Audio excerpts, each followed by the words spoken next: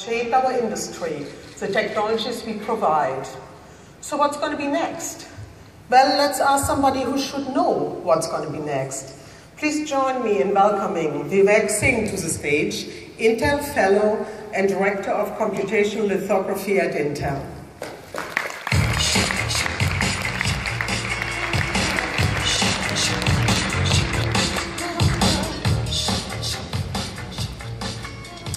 Thank you very much, Anna. Magna Carta and Moore's Law in the same sentence. That's wonderful. I want to begin by saying how incredibly humbled I am to have been asked to speak at the 50th anniversary of Moore's Law. When I got the invitation and before I had figured out what I'm going to say, I walked over to my colleague, Intel Senior Fellow Mark Bohr, a wiser man, and said, Mark, I've been asked to give this talk. I feel like I should be talking about something more than my own area. I feel like I'm representing much more. And he completed my sentence for me. He said, Gordon, you're representing Gordon. Talk about a tall order. But here I am in any case, representing Gordon and asked to talk about vision. Well, vision is a heady thing. It's a rather heavy word. And when the man himself was asked to describe his vision recently by Thomas Friedman of the New York Times, when asked to say, what does the future hold? What have you learned? This is what he had to say. He says, I guess one thing I've learned is once you've made a successful prediction, avoid making another one. He said this a month ago.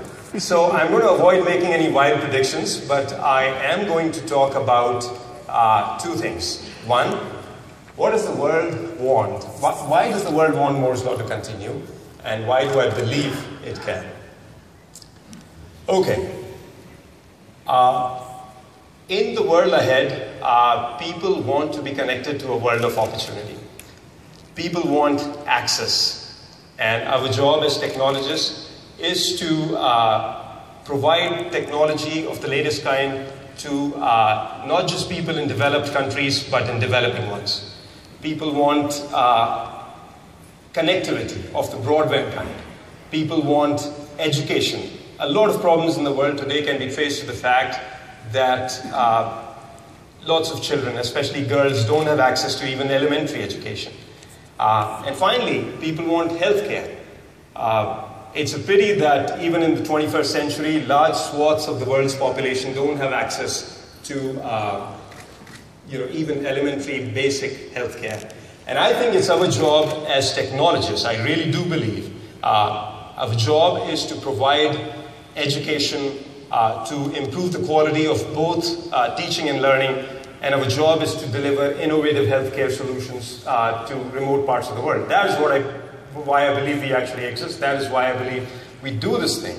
And I further believe that to do all of this requires Moore's Law.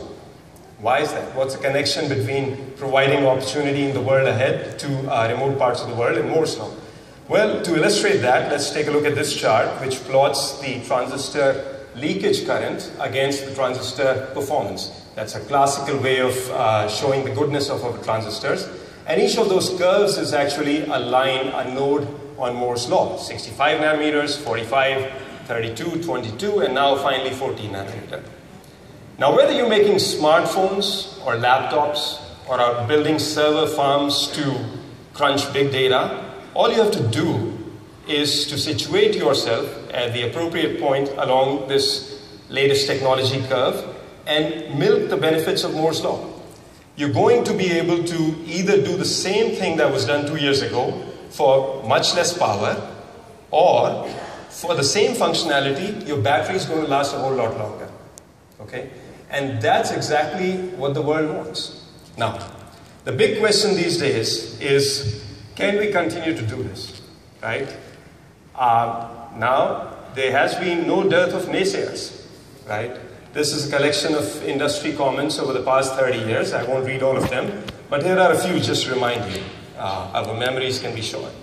Optical lithography will reach its limit at 500 nanometers. X-ray lithography will be needed below 1 microns. Copper interconnects will never work, and scaling will end in 10 years. And that was said 20 years ago. So today, things don't look any different. Our obstacles don't look any more insurmountable. And while people have been doing this business of naysaying, the world has quietly been continuing along the path of Moore's law.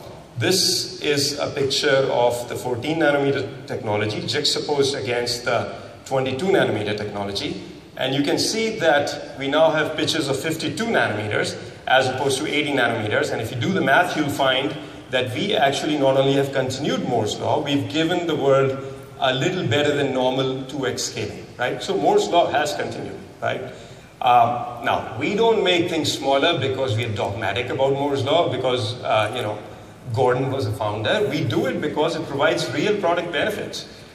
On this slide, you see two different pictures of the die. One is the Haswell die at 22 nanometers. The other one is the Broadwell die at 14 nanometers. And you can see that Broadwell gives you 35% more transistors while being 37% smaller. In other words, it delivers a 2.2x increase in transistor density. By the way, it also gives you up to 40% better 3D graphics performance, and the power usage there enables really thin fanless devices. That's what the world wants, right? Now,